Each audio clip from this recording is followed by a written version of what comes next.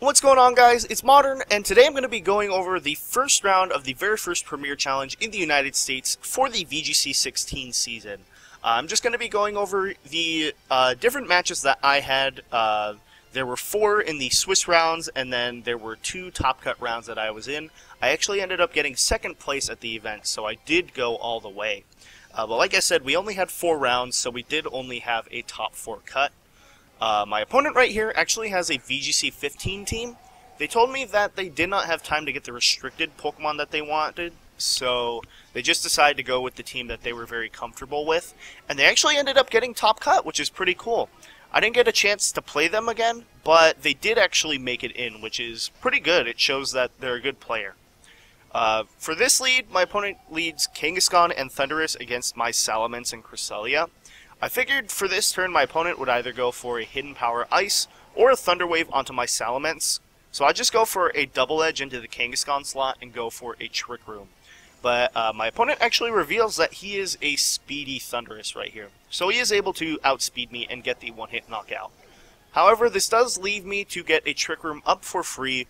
It's completely uncontested, and he really has no checks to the Trick Room mode, so I do just get a free switch into Kyogre right here. I do believe it would have been a better play for my opponent to go for the taunt turn 1.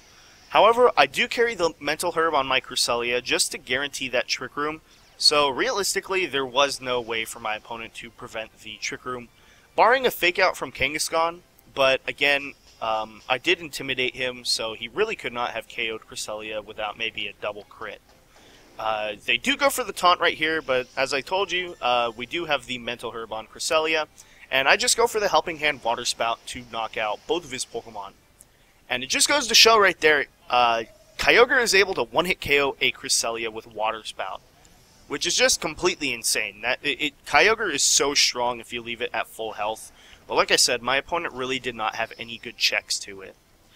This next turn, my opponent brings in Kangaskhan and Landorus.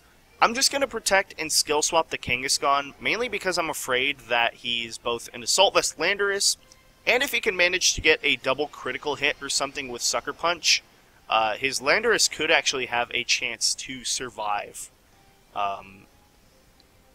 It could have a chance to survive the Water Spout or Origin Pulse. So I really just wanted to prevent that. I go for the skill swap on the King to take away the Parental Bond, and it also prevents the Fake Out from doing any damage to Kyogre since I protect it. This next turn, I'm just going to be able to go for a Helping Hand Water Spout, and the match is pretty much over. So yeah, that was a very, very quick round 1 for me. I believe it was 4 turns total that we had, with the Salamence going down, bringing Kyogre, get the one-hit knockout. I protect, skill swap, and then just Helping Hand Water Spout yet again. So, really just goes to show how powerful the restricted Pokemon are.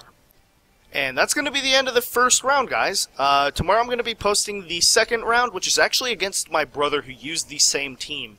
So, my first mirror match of this season, and it was a pretty interesting match. As always, guys, thanks for watching.